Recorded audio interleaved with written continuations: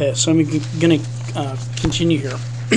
I've talked about OpenSUSE, but I guess I'll just do it before with various things that would happen while I was using it, but I guess I'll just get into it.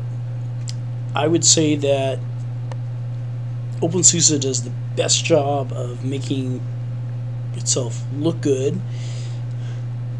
It's got almost as many packages available to it as Ubuntu does.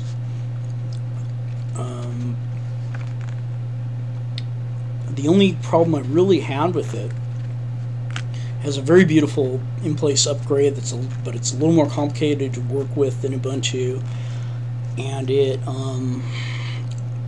again right now I'm having a problem with GOV-CVU program in there, as evidenced by my OpenSUSE upgrade for Dummies presentation that I did, or follow-up of it. For the most part,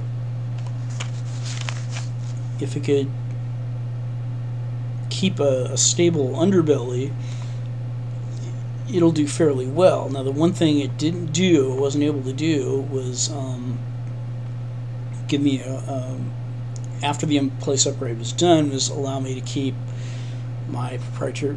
It didn't allow me to keep my proprietary video drivers in there. I may have made a mistake and not activated that repository during the upgrade, but I don't think I deactivated it. And I think it was active, it just didn't do it. And then, you know, that's right there. It's a situation where the distribution is giving too much weight to the idea of open source and not enough weight to the user, when really the idea of using open source should be one with functionality, not with words. That's another thing I'm going to get into. The next system that I have here is Haiku OS Alpha 2, and I hate to do this, but I'm not doing I'm not doing any of these things to try to be mean. I'm just letting you know what the state of things are. Like, just what's the reality for someone looking for another operating system besides Windows they want to use. And of course, in all these Linux distributions, if your app isn't ported over to Linux, well, you're out of luck. If it doesn't work in Wine, I've already got to that, so that covers a lot of people. But you know, but still, Linux and Unix, there are a lot of apps out there that you can use in these environments that may suit you well, or, you know, certainly going to suit a very large, you know, or a significant portion of the population. But I don't know about significant percentage, but significant portion indeed. I'm just going to talk about just the state that Haiku is in right now. It's not meant to be a criticism. I'm not saying any of this. I'm not saying this to come across as, well, you should be doing this now, or you should, you know, I completely understand that they're making from scratch an operating system, and re-implementing an operating system. It's not an easy task. So I completely understand that. I'm just saying these are the problems that an end user would come across if they try to use it. And yes, I understand this is alpha. This is just where it's at. Out of all your menu choices, this is the state Haiku is in. That's all I'm saying. So I'm trying to be as honest as I can. And by the way, they've done a beautiful job of re-implementing the look and feel of what BEOS was. I think that they've probably done a fantastic job with the B file system to re-implement it down to the smallest specification.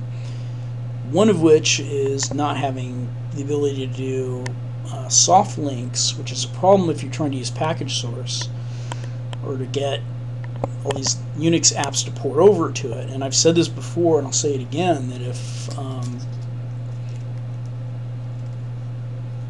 if in Haiku land they did everything they could to allow all these Unix apps to run in it fairly easily, or at least to be able to compile from something like package source, I think it would be a very strong contender, and they had a good package management system with precompiled packages out there, which I know that's their intent, by the way.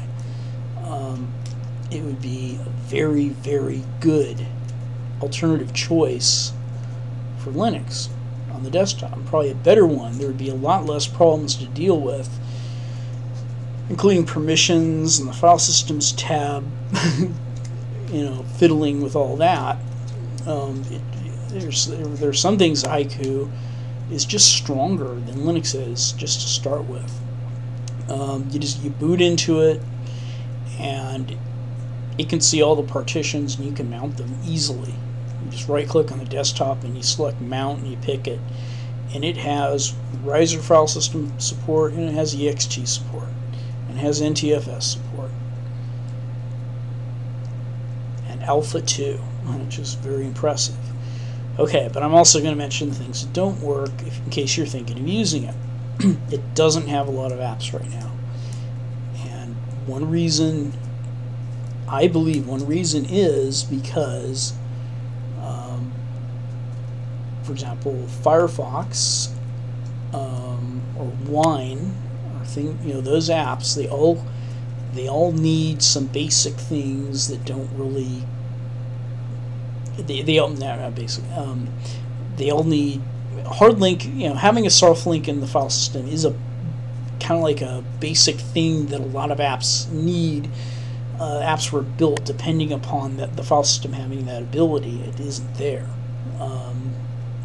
In some cases, when I try to compile Wine, I couldn't compile it because it didn't have support for X11. Well, that's not really, Wine's, in that case, I think Wine really should add that capability to not have to need an X11 library. Okay. Should be tweaked for that. That's understandable because, honestly, I've installed Haiku on a Pentium 3 and now a brand new machine, in both cases with two dramatically different cards and CRTs, or flat from one CRT and one flat screen. In each case, it was able to configure the graphical user interface perfectly and easily without any problem. That's another strength. Now, weaknesses right now, the networking support is weak right now.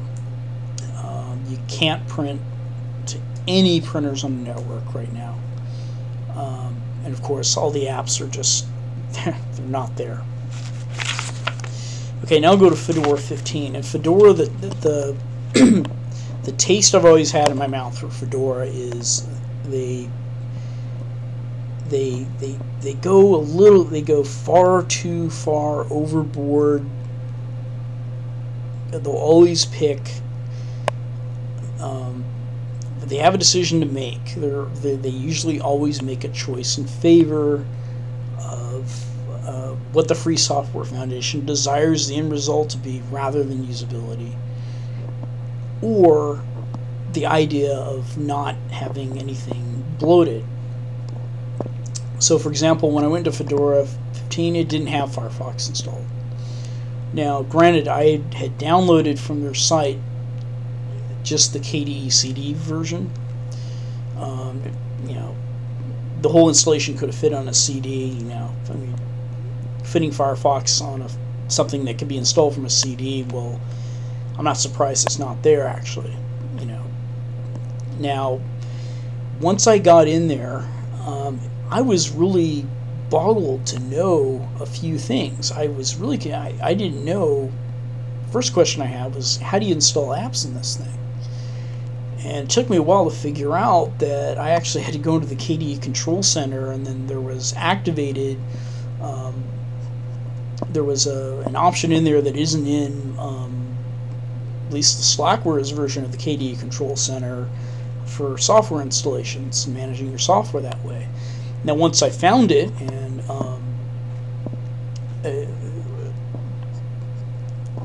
it presented itself very much like the Ubuntu Software Center, although it was a little, you had to search for the name of the app you actually want to install. It doesn't really give you a list of apps, and then you can, I can install that.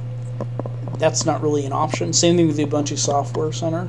It's more like you have to know what you want first, and so you're kind of you're left out a little bit. There may be some surprises in there you don't know about that isn't plainly presented. But as far as the package managing itself, it beautifully downloaded the packages to install and installed them without issue. The upgrade went nice and smooth, and I should mention Linux Mint's upgrade went nice and smooth.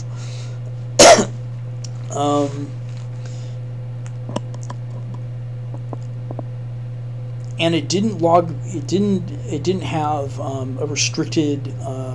It didn't restrict my login to KDE when I wanted to log in there as root. In fact, I've done it numerous times. That's good.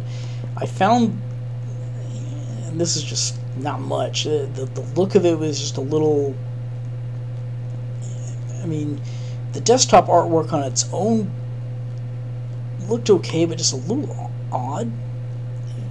It looked good in some ways, you know. The way GNOME is laid out to kind of move around from one file to the other, I didn't really like it. Every time you go to a new directory, it opens up a new window. SE Linux wasn't as problematic as it was before, although there were a few times where a couple of warnings came up about things where I just can't tell whether it's a security problem or not. It may just be a part of the function of the program. I mean, SE Linux is trying to do way too much. It's too big of an environment to try to cover every single function that every program does in there to see whether it's a security risk or not, at least in my opinion. I found that when I was in there as root now, I had no problem accessing my other partitions. It was easy. Once I had Firefox 4 installed, no problems there. So I think in general it's a good distribution. It just looks and feels a little odd, just kind of like Ubuntu looks and feels a little bit odd. I'd say Linux Mint has a little bit of an advantage there. The one thing it doesn't do is auto log the user in. Now, again, there may have been an option during the install. Now, I could guarantee Fedora, I didn't even try, but I can guarantee Fedora did not ship with Java or Flash in there to start with.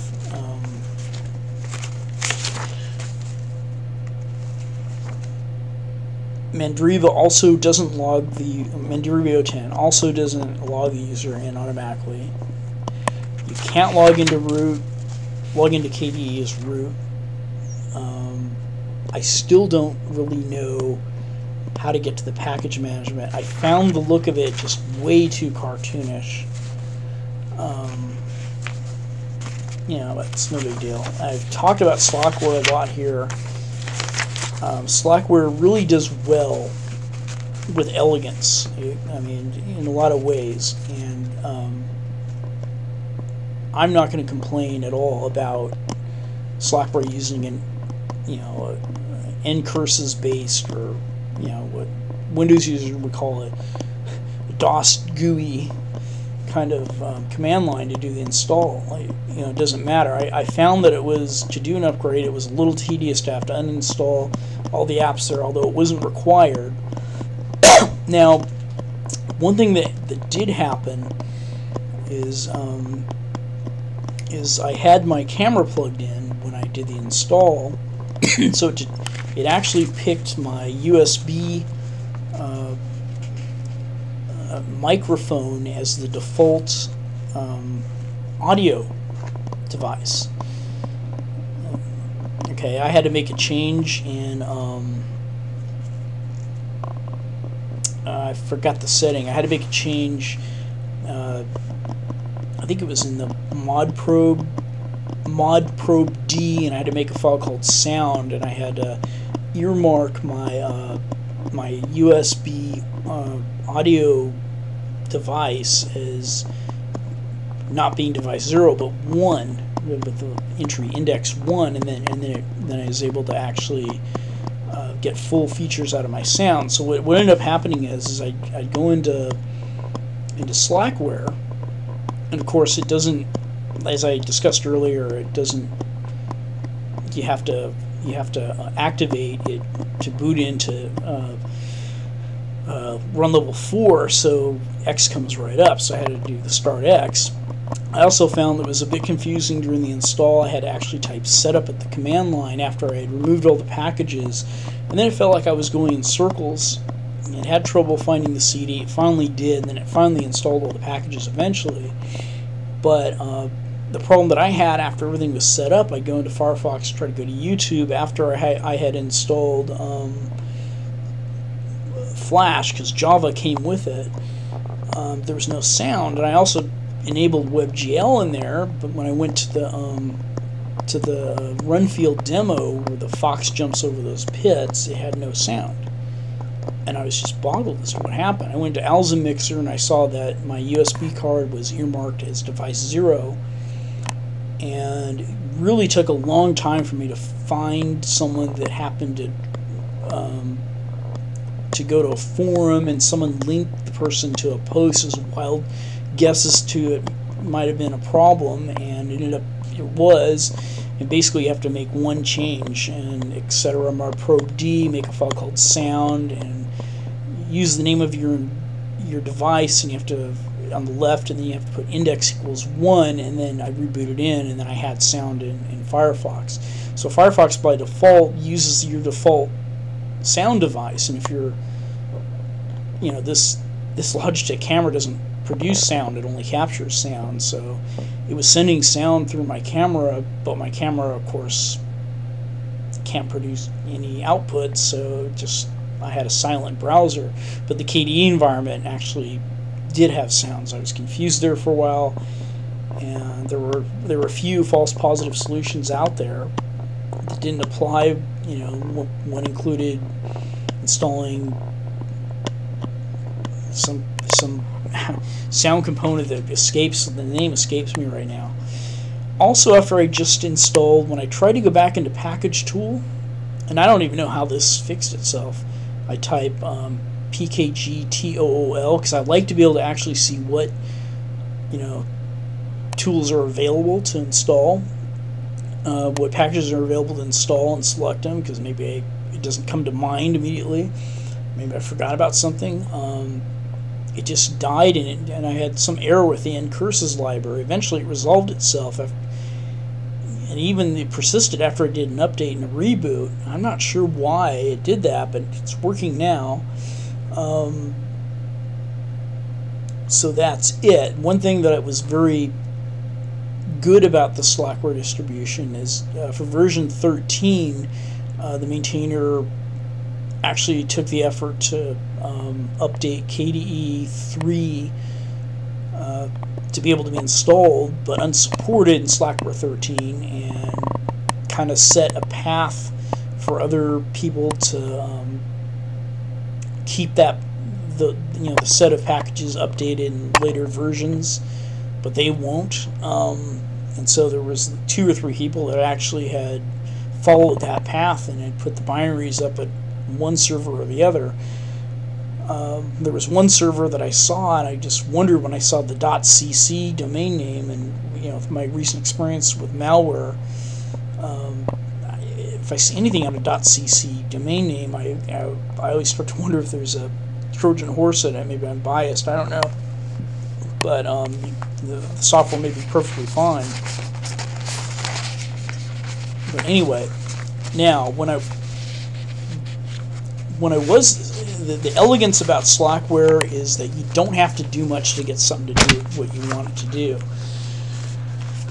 and Slackware is very good at using tools that are available. Now I had gone through an upgrade. I had uninstalled all the packages, but I didn't format the hard drive. I had to change this 2 Slack package configuration files. I couldn't get it to run immediately. Meanwhile, Mandrake, if you want to install a package, I had to insert the disk in there. URPMI, it wasn't clear to me. I don't know everything about URPMI, but it wasn't clear to me how to get things to install from a remote location. But in Slackware, Slack package worked fairly well. It's command line based, but it worked fairly well. But the elegance of Slackware is the guy just puts the cups configuration tool in the menu bar, and That's what ships with cups. He doesn't make another one. He lets the people that make cups give you the graphical user interface. And it worked fairly well. It detected 2 of my printers almost automatically. And that brings me to the side point that I mentioned at the beginning of all this, that we had recently got 2 HP printers that requires HP lip, and it wasn't until I had upgraded the systems that I actually wanted to print to those printers in did HP lip actually work. I tried to install HP lip in either Fedora or Mandriva 10.02, and it just fizzled in one of them.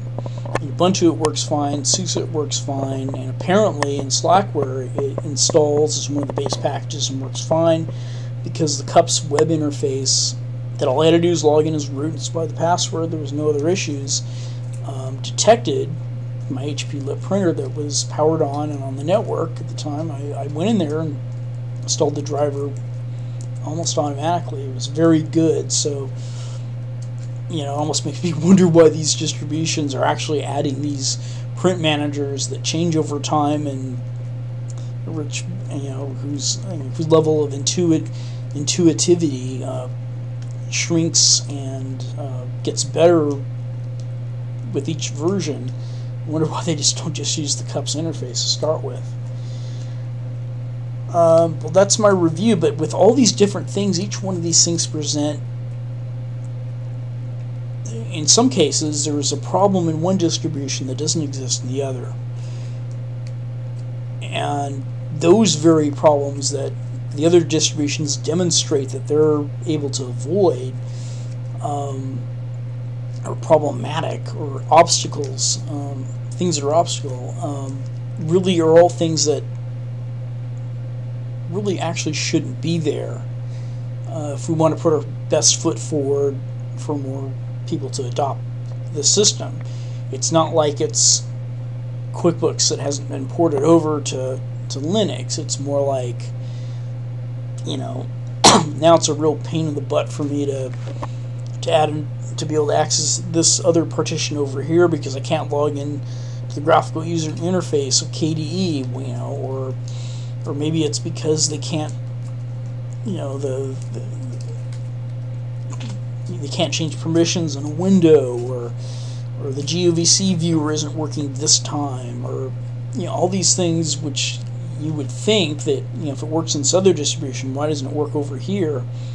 Those are all things that really, hopefully the set of standards that I laid out, the distributions guarantee that they're going to be able to do, in theory, as a blanket statement, very general statements, will wipe out all these, you know, inconsistencies where one distribution has an advantage over here, but this one doesn't, but that one does. All these different, but they all have problems in one way or the other. If all those problems could be eliminated, then all we have left is the obstacle of the things that are right now not really possible, like having the apps ported over, the commercial apps that we want, like having the stable environment. Once we get past all these difficulties and problems, then we can actually move on, and that's basically my suggestion, to adopt a basic set of standards of guarantee of functionality, and then also for each distribution to take a good hard look at itself and see where they're stronger against the other ones, see where they're weak, and try to make up for those gaps and unify the functionality between all these different distributions. And if I had my druthers, I would just, my best suggestion to all these other distributions that don't have as many apps compiled and ready for it is just rearrange your file structure to that of Ubuntu's and adopt the deb thing and be done with it. Wouldn't that be nice? That, like Linux Mint's doing. And if you have a safe customization of your menu that won't get corrupted by other packages that come in via Ubuntu, then you're good to go to make customizations. I'm going to end here, and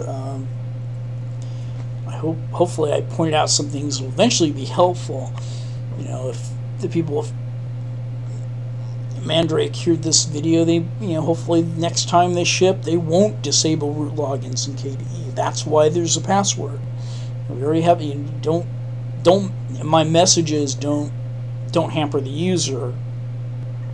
Let the security mechanism that's in place in the operating system provide the security you think you're providing by putting all these hampers in place. Eliminate the hampers. Let the security do its job as being a security mechanism.